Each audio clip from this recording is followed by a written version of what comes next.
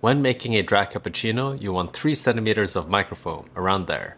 So the big thing that you should be focusing on is adding a lot of air into the milk in the beginning of the steaming process, and then just spinning it around at the end. So listen to this.